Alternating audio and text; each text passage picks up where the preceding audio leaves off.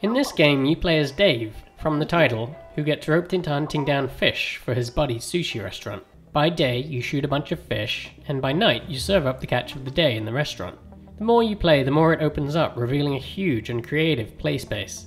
It's a unique blend of adventure, 2D action, management, restaurant sim. Throw in some crafting, multiple plot lines, and some fantasy too, just for good measure.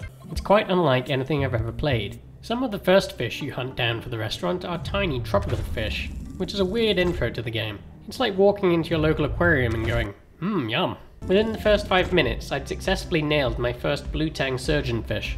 So essentially, this is spearing Dory. Dave the Diver is a mix of the real and fantastic, and you never have to worry about taking anything too seriously, because everything takes a back seat to having fun. It's chock full with fascinating actual facts about real marine animals.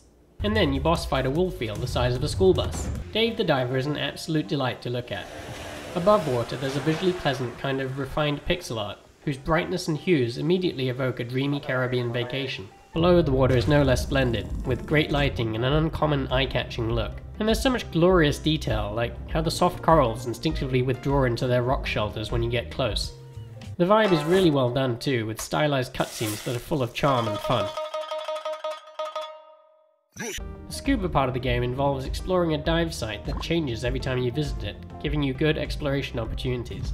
Your time underwater is, of course, limited by the amount of air in your tank, but you can extend your bottom time by finding various ways of topping up your air while you're underwater. While down there, you'll want to kill a variety of fish to keep the restaurant well stocked, and try to complete any fetch, delivery, or collection quests the various NPCs throw your way. You'll also need to avoid various aggressive fish that, if they manage to get a bite out of you, will deplete your air.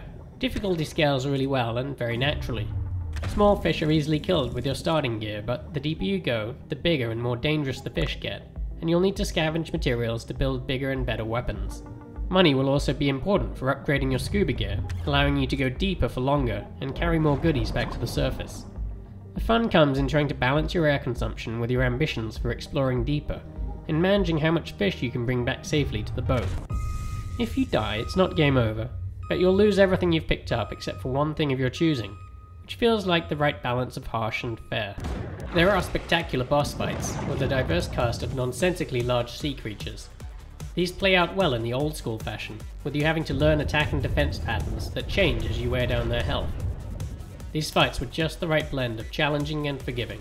The restaurant half of the game is a surprisingly deep management sim, with some light action as you set up the restaurant and then attempt to keep all the customers happy before their patience runs out.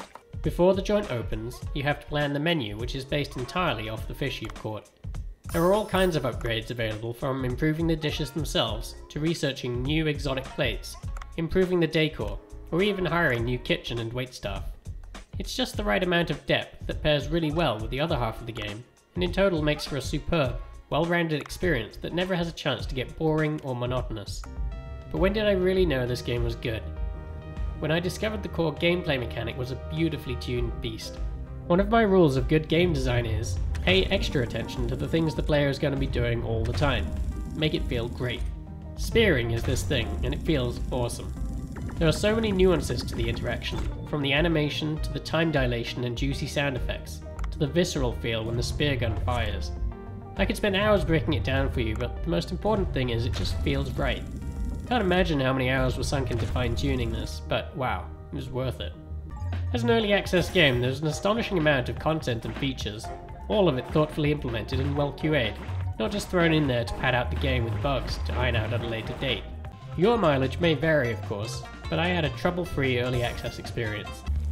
I was most impressed by the breadth of the story.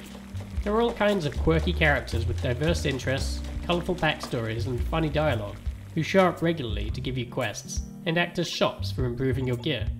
Then there's a whole unexpected underwater mystery involving merpeople and giant squids.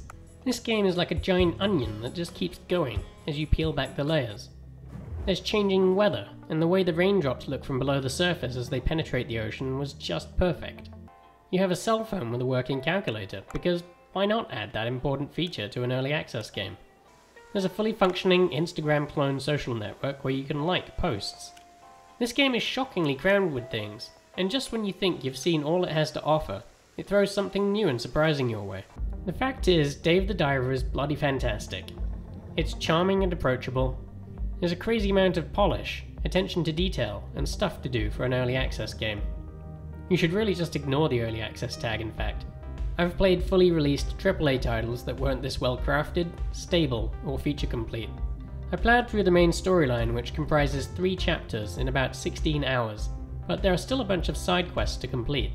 The restaurant needs to be optimized, and I've just unlocked 2 new gameplay areas. There's plenty left to do, and probably even more things to discover still.